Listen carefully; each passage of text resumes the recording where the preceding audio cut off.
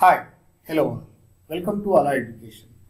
ఈ వీడియోలో నేను force acting on a current element placed in magnetic field అన్న కాన్సెప్ట్ని ఎక్స్ప్లెయిన్ చేయబోతున్నాను.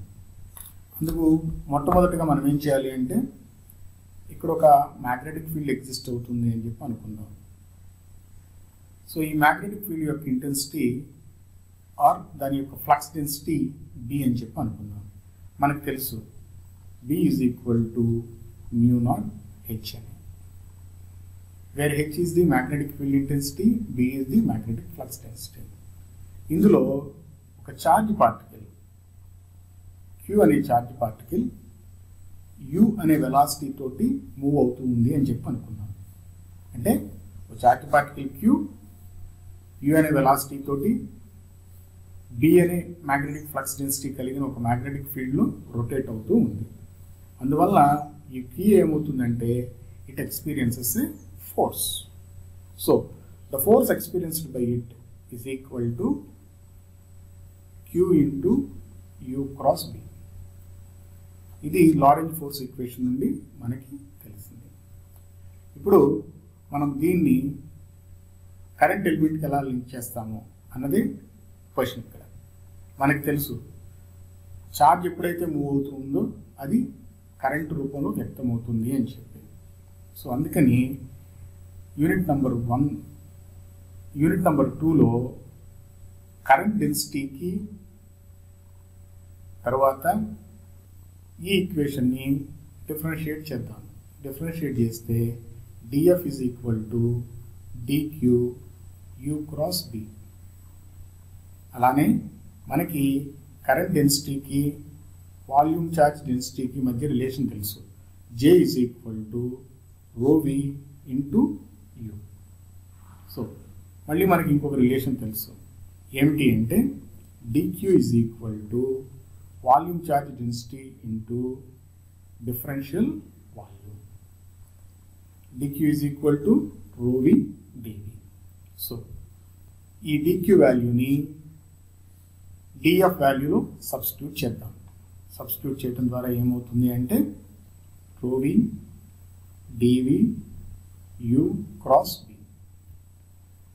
ఈ రెండింటిని మనము ఇంటర్చేంజ్ చేసినట్లయితే ఇది ఎలా మారుతుందంటే ρV U dV cross B. ఈ ρV U ఎంతకి సమానం అవుతుందంటే Jకి సమానం అవుతుంది and dV cross B. So dF is equal to J dV cross Bకి సమానం అవుతుంది. ఇక్కడ the relationship between different current elements is IDL is equal to KDS is equal to JDV. అంటే ఈ JDV ప్లేస్లో ఐడియల్ని మనం సబ్స్టిట్యూట్ చేయొచ్చు. అలా సబ్స్టిట్యూట్ చేస్తే ఈ DF వాల్యూ ఎలా మారుతుంది అంటే DF is equal to IDL cross B. So the differential force acting on a differential current element is DF is equal to IDL cross B కి సమానం అవుతుంది. If the current is flowing through a closed path. So closed path అంటే length ఉండాలి కదా, of length L. Then force on it is F is equal to integral over the length L dF. కానీ ఇక్కడ dF value ఎంత అంటే IDL cross B.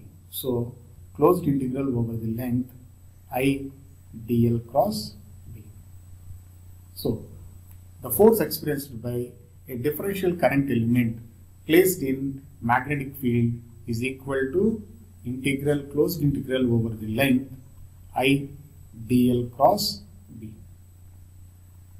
So this is the force experienced by a differential current element placed in a magnetic field having magnetic flux density B. So this is how we can evaluate the force acting on differential current elements. So in the next class ఈ video కనుక మీకు నచ్చినట్లయితే like చేయండి, share చేయండి, subscribe చేయండి, మీ ఫ్రెండ్స్తో చేయించండి. ఇంకో వీడియోలో ఇంకో మంచి కాన్సెప్ట్తో కలుసుకుందాం. అప్పటి వరకు బాయ్.